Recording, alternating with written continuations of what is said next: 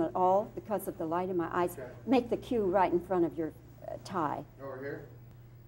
I still can't see through the lights. Well, there's only 3 cues. Yeah, When okay. you see my hand go up, then you got 1 minute You know left. where it's good? It's right there.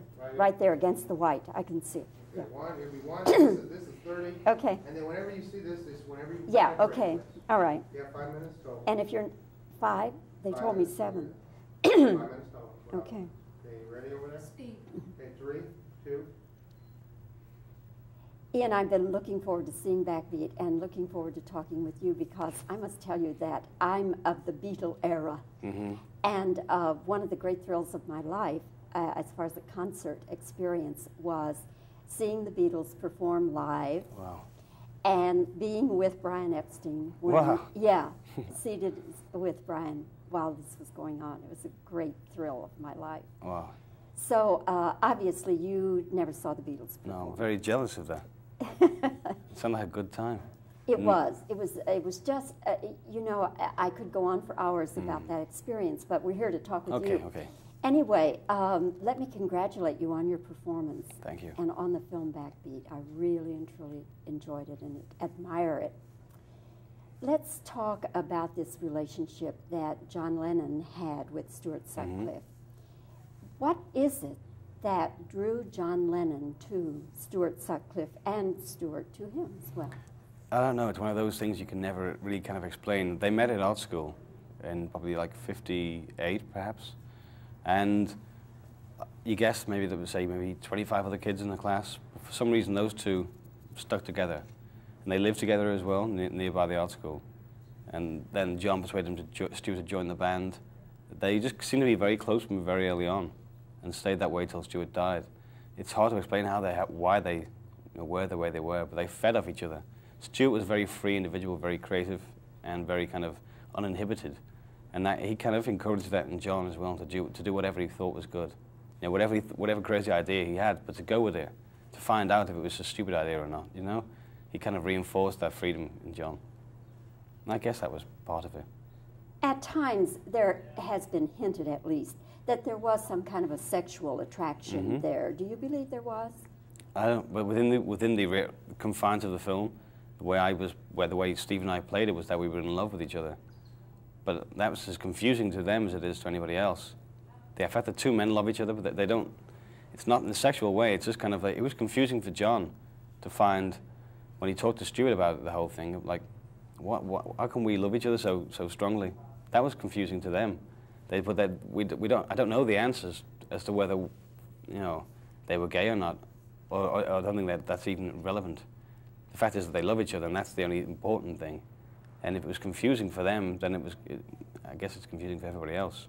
But they didn't have the answers, and they didn't get to the answers because Stuart died. You know, so there's no, I mean, if John was gay, then in this film he wasn't, because he hadn't reached that point in his life whereby he was going to define how he felt in those terms. I guess, I don't know. How do you think the Beatles, Paul McCartney and George Harrison, how do you think they feel about this whole project? I think if they've got an ounce of sense, they'll enjoy it. Because it's not, you know, they're not going to see it from the point of view that everybody else is. You know, they're going to, because they know the story. But I think they can enjoy it for what it is. It captures the essence and the times. It captures the feelings of that era, I think, very, very well. And they can see it from that point of view. They haven't got to sort of say, well, actually, no, the van we had was a different color, or, you know, my guitar was slightly sort of, you know, yellowy rather than orange or whatever. You know, those details are maybe an irrelevancy to this film. I think if they probably see it for what it is, a piece of entertainment that tells the stories and gets the essence and the nub of it all, about these young people going away and discovering things for the first time, and about Stuart falling in love with Astrid Kircher. I can't see them being offended by the film. You played John Lennon once before. Is this John Lennon different from the one you played before? Yeah, I think it's impossible for any actor to repeat himself. So to that, you know, even if I tried to, I couldn't have done. I was like 6 years older, and I don't know any more about John Lennon than anybody else. I only have my opinion. And again, the writers of each of the films wrote their opinion they wrote this character based on who they thought he was, and at the same time, who they had to also tell a story. So they have to modify any character to tell a story. They can't. If the story was about John, which it isn't, it's about Astrid and Stu, and then the emphasis would be somewhere else. They'd write a slightly different character because that's what they were trying to do. So they're just character parts, as far as I'm concerned, with the same name. What do you think Yoko will think? I believe, I don't know whether she's seen the movie, but I can imagine if she's an intelligent woman, she'll see it for what it is. If she's offended by my portrayal of John Lennon, then she needs to just sit down and think about it for 5 minutes and think of him as a person rather than as a saint. He became a saint. When you become a saint, you become non-human. John was a very human being, very much, you know. He had problems, failings, and did great things, but we all are, like, to be human, you have to be all of those things. You can't just be one. Ian, again, it's a pleasure meeting you, and I hope I have a chance to meet you and talk with you again sometime. That'd be nice. And congratulations on Backbeat. I hope the film does well for all of you. Thank you very much indeed. Thank you, Ian. Thanks. Good. Nice interview. Very nice. Okay. Thank you, Bobbie. Yeah, that was, you know, there's just such a rich memory. Yeah. Oh, it must have been. I'd love to have seen the Beatles. Really would have loved to have seen them. Yeah, it's really Where did you see them? In Dallas? The light in my eyes. Make the cue right in front of your tie. Over here? I still can't see through the lights. Well, there's only 3 cues. Yeah, When okay. you see my hand go up, then you got 1 minute You know left. where it's good? It's right there. Right there against the white. I can see. Okay, it'll be 1, this is 30. Okay. And then whenever you see this whenever you Yeah, find okay. it. All right. You have 5 minutes total. And if you're 5, they 5 told me minutes. 7. 5 minutes total. Wow. Okay. Okay, you ready over there? Speed. Okay, 3, 2. Ian, I've been looking forward to seeing Backbeat and looking forward to talking with you because I must tell you that I'm of the Beatle era. Mm-hmm. And one of the great thrills of my life, as far as the concert experience, was seeing the Beatles perform live. Wow.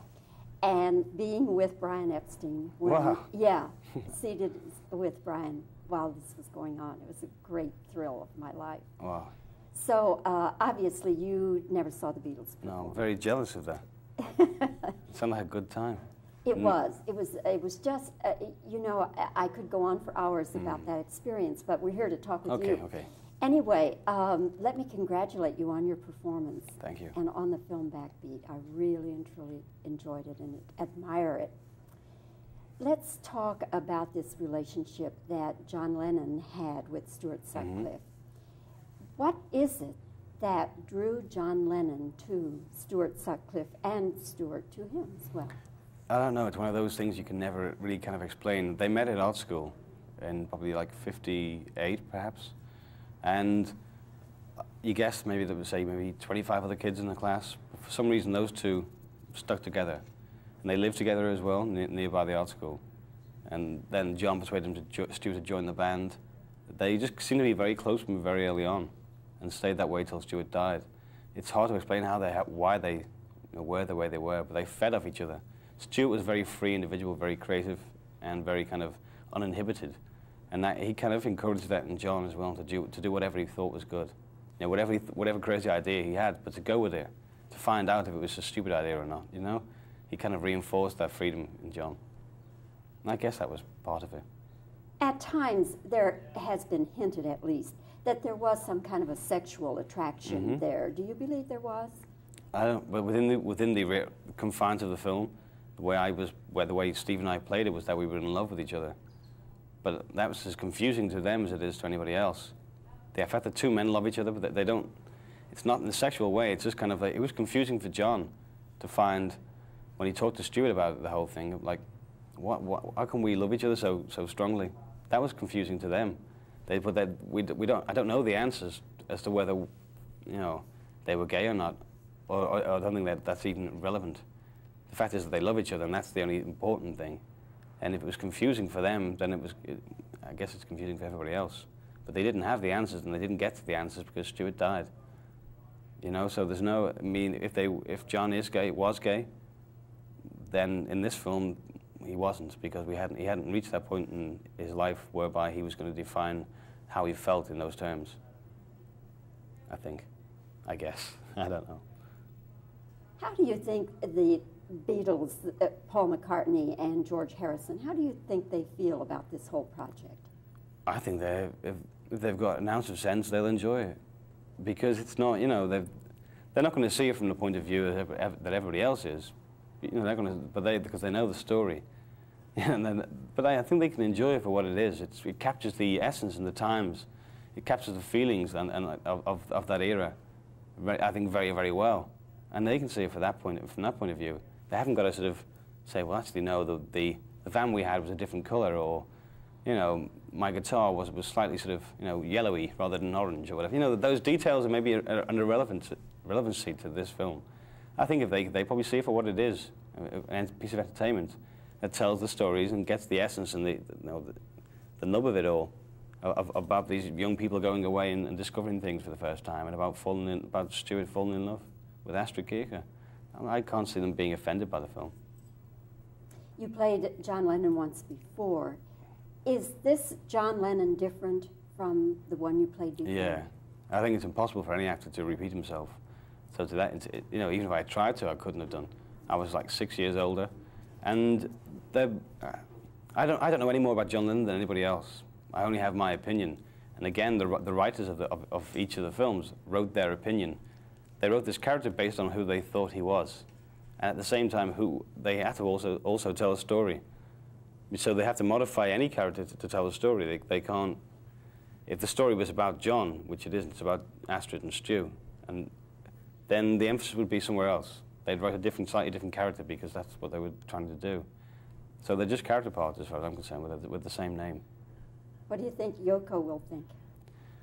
I believe, I don't know whether she's seen the movie, but I can imagine if she's an intelligent woman, she'll see it for what it is. If she's offended by my portrayal of John Lennon, then she needs to just sit down and think about it for 5 minutes and think of him as a person rather than as a saint. He became a saint. When you become a saint, you become non-human. John was a very human being, very much, you know. He had problems, failings, and did great things, but we all are, like, to be human, you have to be all of those things. You can't just be one. Ian, again, it's a pleasure meeting you, and I hope I have a chance to meet you and talk with you again sometime. That'd be nice. And congratulations on Backbeat. I hope the film does well for all of you. Thank you very much indeed. Thank you. Thanks. Good. Nice interview. Very nice. Okay. Thank you, Bobbie. Yeah, that was, you know, there's just such a rich memory. Yeah. Oh, I'd love to have seen the Beatles. Oh, Really would have loved to have seen them. Yeah. It's really Where did you see them? In Dallas? Yeah. Yeah. Yeah, it was